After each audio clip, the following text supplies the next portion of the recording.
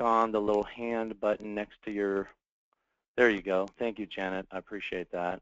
And David. All right. And Julie, you can all hear me. Wonderful. Well, let's go ahead and get started. I'm really excited about this particular webinar because it's really kind of the beginning of our venture into inventory and inventory control. Over the next several weeks, we're going to have different webinars that are going to be a kind of a continuation, part 1, part 2, part 3 type of series. And this is just the first one that's kind of a little bit different because we talk about some of the inventory reporting that can help you manage your inventory and keep track of what's going on with your inventory. And some of these things aren't real obvious. So we're going to go ahead and start the broadcast. And Chad, if you want to go ahead and click on the record button, we can get started.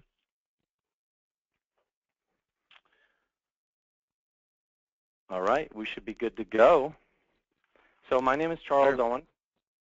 All right, thanks, Chad. My name is Charles Owen. My role here at Paladin is I manage business alliances, and I get roped into doing demos and webinars, and I really enjoy it. So it's not it's very welcome. I want to thank you all for coming today and attending this webinar. I'll try to make it as painless as possible and try to make it quick and give you some good information here that you'll be able to take away some good things. So today's topic is about unlocking the secrets of inventory reports and controls, part of our Excellence in Coaching webinar series. And this 30-minute presentation or less will kind of show you some of the different reports that we can look at to see how we're tracking in inventory. And some of these are obvious, some aren't so obvious. So hopefully you'll learn some tricks in this to give you a good walk away. All right, so I'm being assisted by Chad. Chad will get a list of all of the questions. If you have questions, just type them in your screen, and Chad can respond, or we can open this up at the end. Right now, everybody's in mute mode. We can change that, though. So at the end of the presentation, we can unlock those mutes. If you have a question, just raise your hand or something, and I can open it up so you can ask a question. Or if you feel more comfortable typing it in, that's fine as well. So if you miss any of our past presentations, or if you have to leave early on this one and you want to see the balance of the presentation, you can always go to paladinpointofsale.com/webinars. It'll be at the last screen as well, so you'll be able to see that. So let's go ahead and get started here. All right, so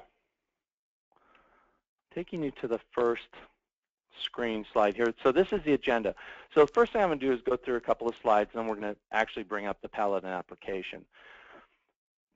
Part of the, what we're trying to accomplish today, the goal is to give you tighter inventory control. And we're going to talk about methods for achieving that, the advantages of achieving that, and then some insight into new proactive tools that you can use in Paladin that all of you should have on this day. We'll talk about that more towards the end of the presentation. And then we'll go into the Paladin point of sale demonstration. Those are the agenda items for today. And so what are the goals of, what are our goals? So our goals are tighten up our largest investment. As you know, your inventory control, particularly in hardware and lumber and building material stores. In pharmacies, it can be if you've got a large front over-the-counter item area. So we'll talk about how to tighten that up and some of the advantages that we can achieve from that. We're also going to look at how we prevent overstocking. So there are really two issues that I think everybody's aware of with inventory control. One is, we're running out of product, and the other is we're ordering too much product. And we try to bring that into balance, and it's a fine balance between those two. And the Paladin system was really designed to help you accomplish that. And we'll discuss what the advantages are of that, but I'm sure you all know. And then we're going to use some of Paladin's reporting to see and act on the health of your inventory. So those are kind of today's goals. So methods for better inventory management. Of course, you'll want to review your stock. That should be very habitual. You'll want to manage and do the reviewing of your stock. So we recommend that you take the RF gun, you walk a section of your store every day, 4-foot section, whatever it might be, have the cashiers do it. But there's a reason you're doing that, because if you don't review your stock, who will? You got to make sure that the right price is on there, the sticker's on there, there's not other items on the peg or on the shelf. And while you're doing that, obviously you're going to be collecting real-time counts, or what we call cycle counts. It's just part of running a retail business and managing your stock, as you know. All right.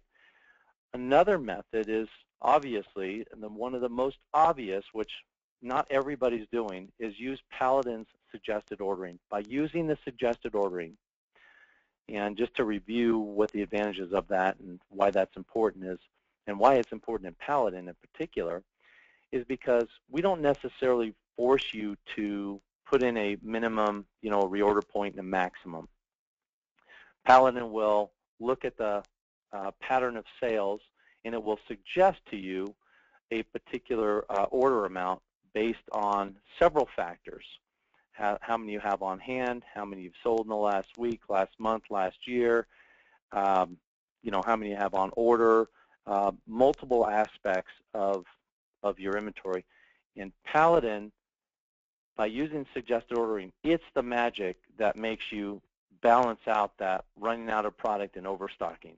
So it's very, very important to use suggested ordering. How do you get into that? Well, we'll have a full webinar on that, but contact your customer service representatives. They will help walk you through the process and procedures. It's not as difficult as you think to get moved over from a walk in the aisle shooting for outs to going and using Paladin suggested ordering.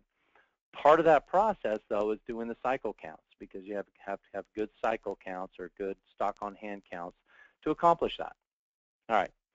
Other methods for better inventory management, we need to assess and measure where things are at.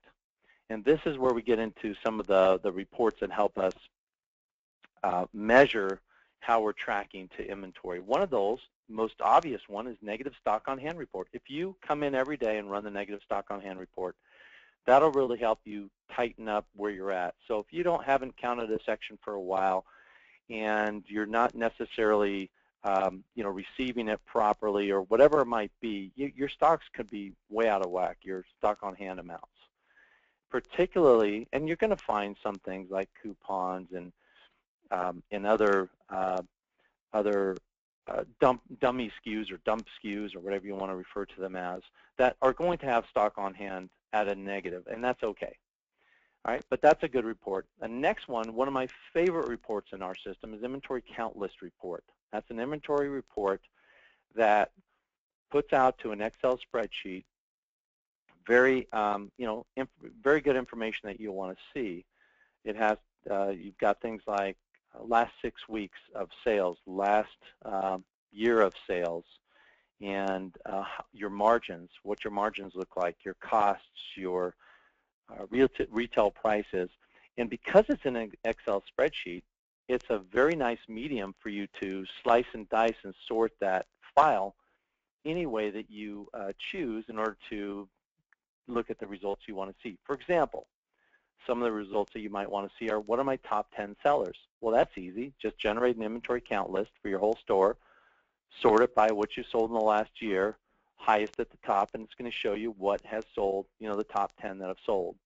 And then you can look at the top 20, the top 100, and see very quickly and easily what's selling in your store and what isn't. Another really cool thing about that is you can sort the margins, so you can see if your margins are higher or lower in the negative. In some cases, they may be. So we'll look at that, and we'll run that report to show you that as a sample. Slow movers report, another great report that will generate out to an Excel spreadsheet or a PDF, whatever you prefer. The formats are very different. I prefer the Excel because I like to be able to interact with the data. But the slow movers report will kind of identify all those items that just aren't turning, and you need to find that out, and you need to know that. The next one is shrinkage report. So as you're conducting your routine cycle counts and reviewing your stock as you're walking part of the store every day, just make that habitual. you'll be able to see what's leaving the shelf without going through the point-of-sale system. It could be theft, could be it's just misplaced, could be a customer picked it up, moved it to another spot in the store, and you haven't quite found it yet. There could be multiple issues, but shrinkage reports are very important. And the next one, which is an obvious one, is inventory evaluation report. That's a cool one. And all these reports, by the way, I'm going to show you an example here, but I have a database that's fairly large, up close to 4 gigabytes of data. And when I run these reports, it takes seconds. In the case of an inventory evaluation report, it goes through 41,000 items in probably a 3 or 4 second period, which is really cool. Another report that I haven't put on here that shows you more of a tighter time frame is the revenue report. So you can run the revenue report on a daily basis or weekly basis, or even run it for any time period that you want, and you can check out and see how you're tracking to your inventory, how you're tracking with your margins. Okay. Enough said there. So the advantages of better inventory management, I think this one's pretty obvious. The advantage is it's going to put more money in your pocket. So how do we accomplish that? Well, if you're running suggested ordering, you're running these reports, and you're tracking and managing and reviewing your inventory, you will bring that balance of overstock and outs more in line. So you're going to be pulling items off your shelf. Your orders might even be smaller, depending on how many days out that you're looking to stock your store. So by limiting the depth of product and bringing it more in line with the demand that's coming in from your sales, because we have pattern recognition technology that looks at the pattern of sales, it will help reduce your overstock. And we have testimony after testimony after testimony of you, our customers, who have been able to, bring as much as, pull as much as 100 grand out of your overstocked inventory in about a 12 to 13 month period. It also could, as I mentioned, could reduce your orders, because now it's just doing just-in-time ordering. It's ordering just enough for the demand, but no more. What's that do on the flip side? Well, it reduces the outs. So now you have less outs. Your customers will be not leaving your store. So right now, if you've got out products and your customer comes in, they've got a list of 20 items, they might go to that shelf and go, oh, geez, they're out. I got to make the 30-mile drive anyway. I might as well just jump in the car and leave, and I'll just leave the cart here. Happens all the time. It's frustrating for both the merchant as well as the consumer, because we want the products there. So if you're able to fill those holes and have ordering that looks at the pattern of sales and is able to make a better prediction as to what needs to be on the shelf, you may in fact reduce your outs significantly using Paladin if you're using suggested ordering. That's a good thing, because the customers will end up buying that product as well as all the other products on their list, and they'll come into your store more often because they can depend that you're going to have that product. And by all that money that's coming in from reducing your overstock, you can take that money and buy more breadth of products. So you don't necessarily want to have so much depth that you've got overstock, but you certainly want to add more breadth of product and adding new lines and things of that nature, so that you will appeal to a broader customer base. All of that's going to generate increased profits. This is our story. I mean, this is the same thing we preach all the time. If you use the system the way it was designed with suggested ordering, you will be profitable. You will make more money.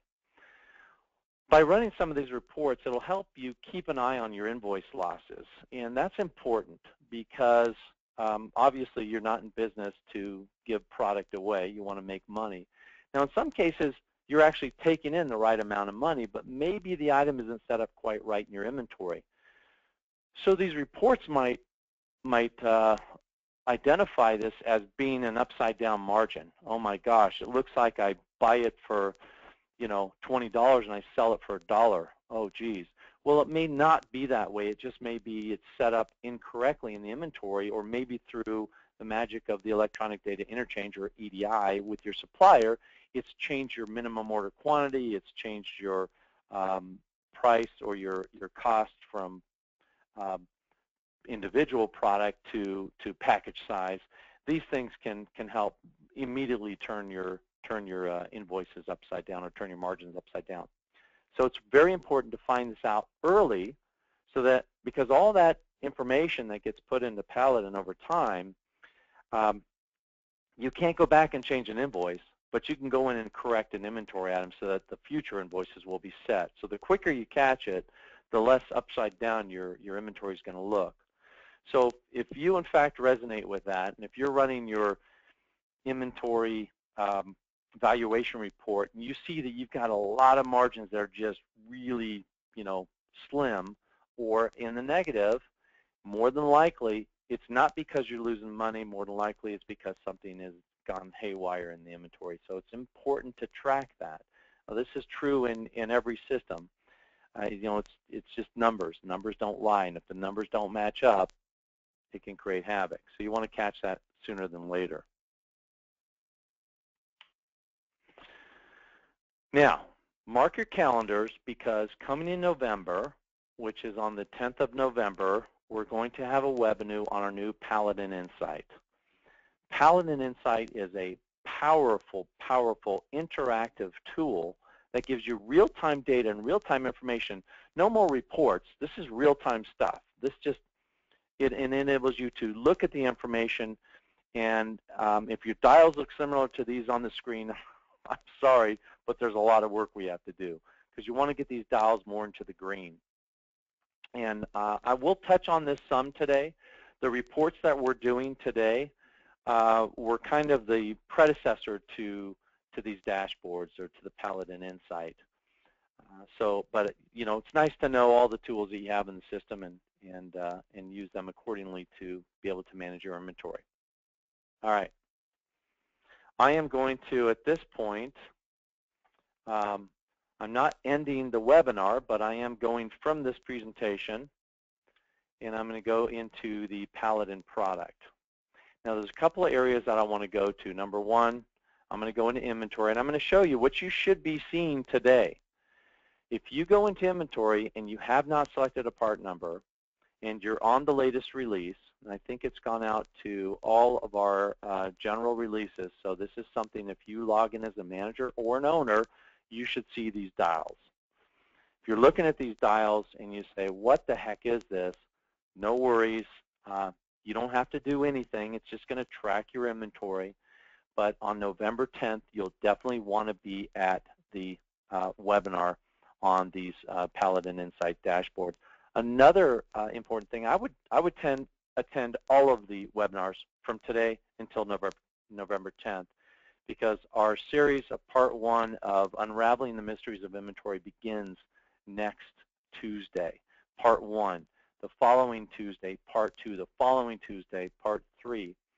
And after that, I think there's another one. But then we have on November 10th the Paladin Insight review. So it's going to be real powerful, and it's an incredible tool that a lot of people have been asking for tools like this for a while, and finally figured out the easiest, least intrusive way to accommodate these needs. So let's go into and look at, and I'm going to just refer to my presentation over on the other screen for a moment. The first report that I want to show you is negative stock on hand. So we just go into reports, we go into inventory, and the general tab under there says negative stock on hand list. So we can run this negative stock on hand list by part number range, department range, supplier class, subclass, and locational range. In this case, I'm just going to select my largest supplier here, which in this case is ACE, but it could be, any number of dozens of other suppliers that we support, or it could even be on the, the Cardinal or McKesson side on the pharmacy side. So there is an option for an additional setting to include items with 0 stock on hand. Now, you may or may not wish to do this. It doesn't matter. I'm not going to select it. And then you can sort by location or no sorting. I think it just sorts by the part number. And you run the report. And this is going to tell you, it's going to bring up a PDF report. Happen to bring it up on my other terminal, so I'm going to bring that to this terminal and show you that. Hopefully you can all see this negative stock on hand report.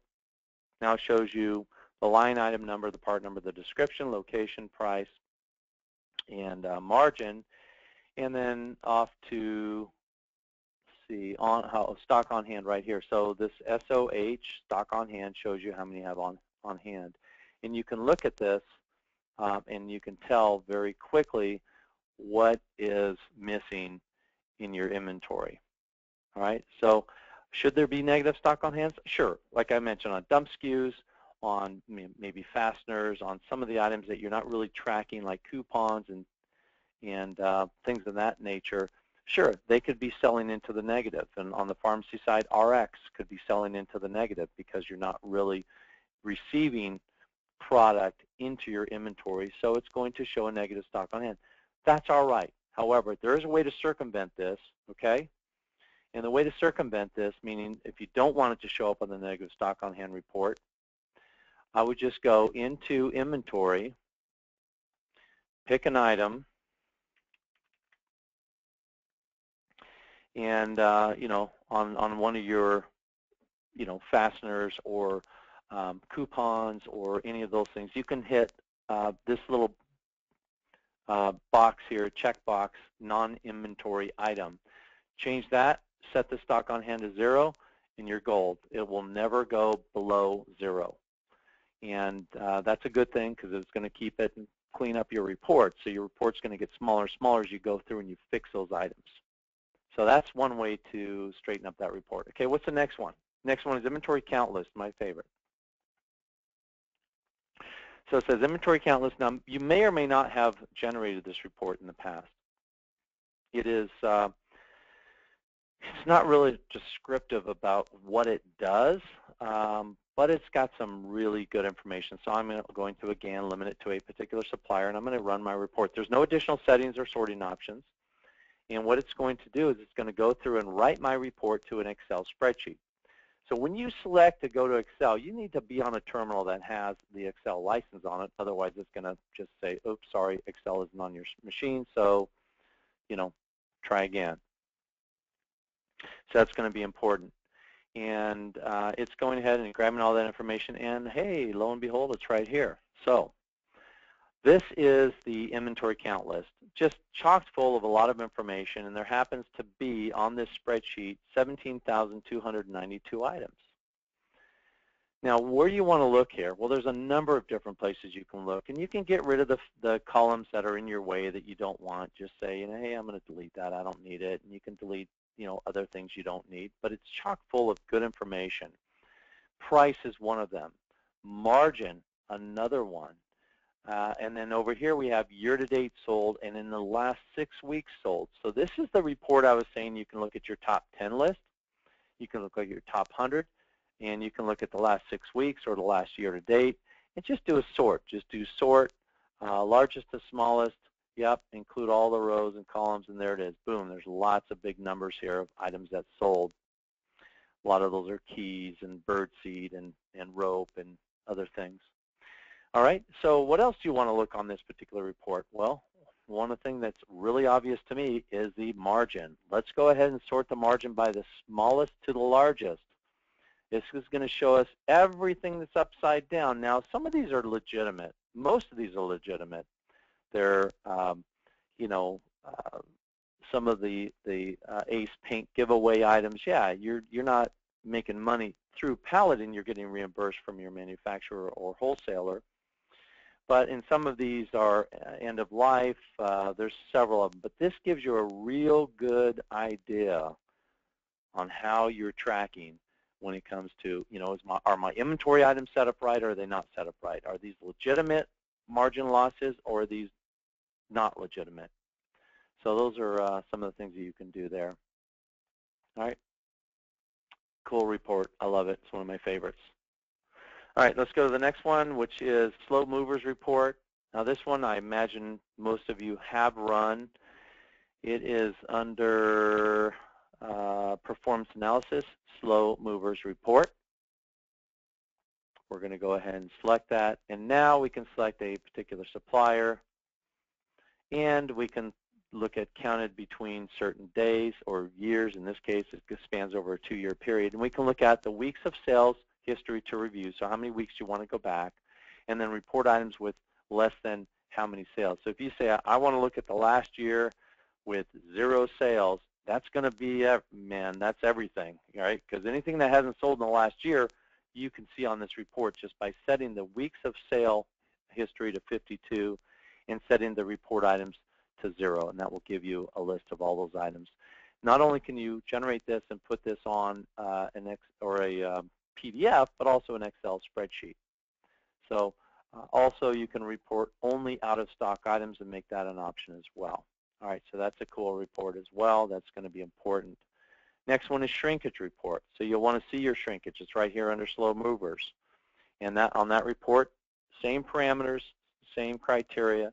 You set it up by a department or supplier or class range.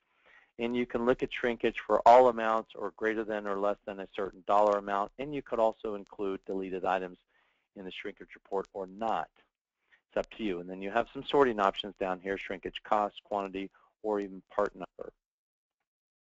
Shrinkage report is good because it's going to show you everything that has, that you basically have counted, and there were less than what you thought there were on the shelf.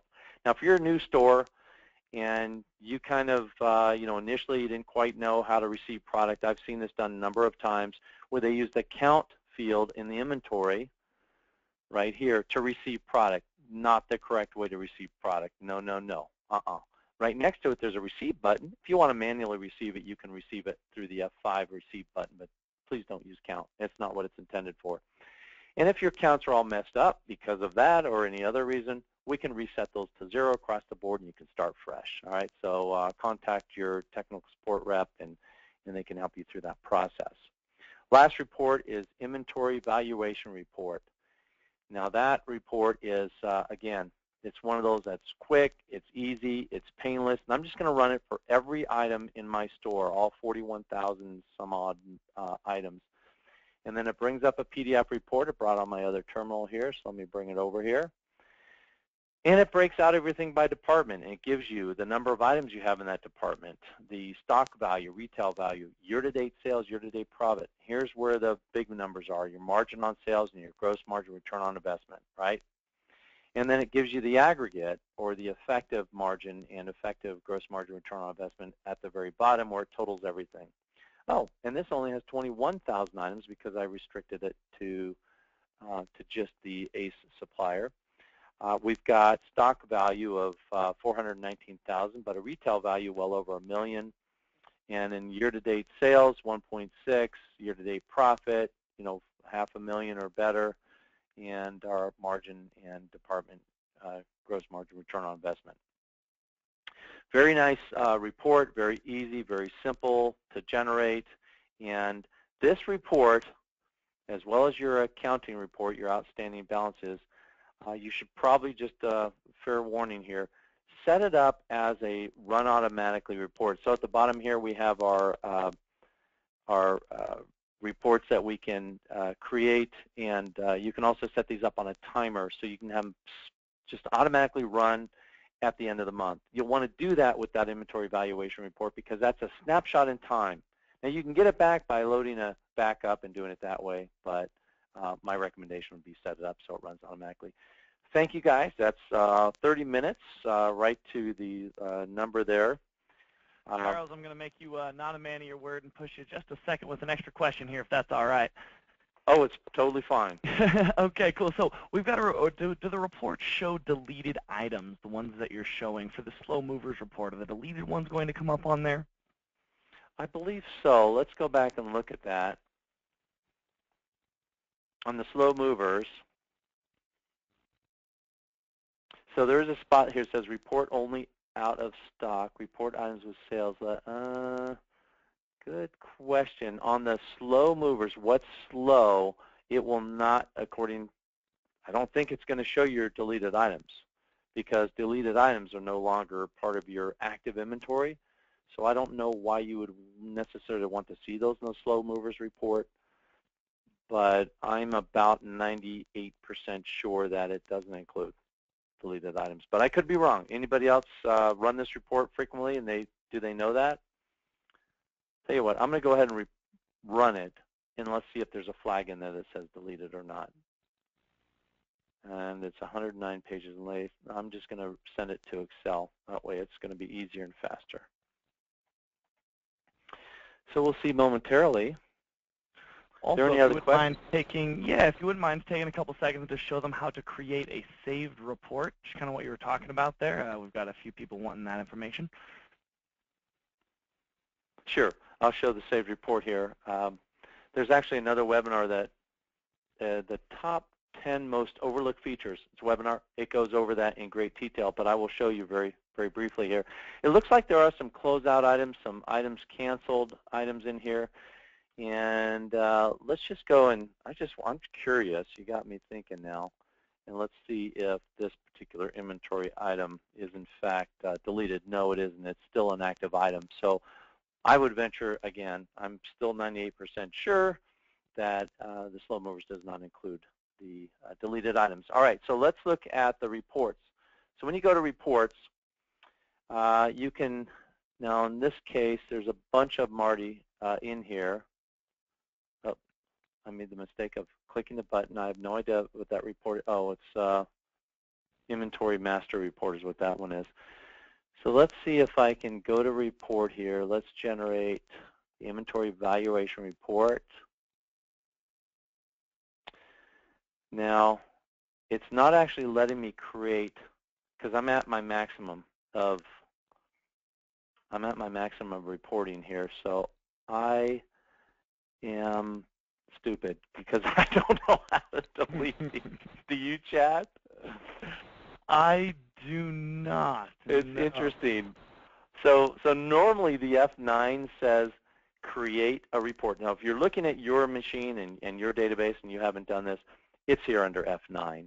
And what you'll do is you'll click on create a report, and then it'll ask you, you'll just walk through and tell it what report you want to create, and you'll save that report. Now, at the same time, you can actually tell it to fire off on a certain day, a certain week, or the end of the month. I think those are the three options. And then, lo and behold, at that time, date, whatever, when it kicks off, it will go ahead and store it in your database, and you'll be able to recall it by pressing F10, recall reports. Now, I believe in the Setup Company tab, and you'll need to know this because when you create the folder to save those recalled reports in, I think it's in here. Let's see. Here it is right here. It's under Reporting Options, or Report Options under the Setup Company tab. And in there you can do Schedule Reports, Network Share, and you can put it right onto that particular network shared file system. And you can also determine when you want those reports to fire off, at what particular time. So it's pretty straightforward and pretty simple to do. But again, if you wanted to see more of this information, I'm going to go ahead and pull up something on this other monitor here. File. Let's go to Paladin point-of-sale/webinars.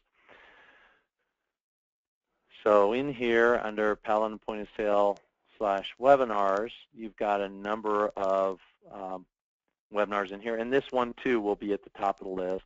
We might have to start segregating this out into subject matter because we have so many right now. It takes a while for all the videos to load on this particular screen. But way back when, the 10 most overlooked features, I think that was the first webinar I ever did. Yes, it was.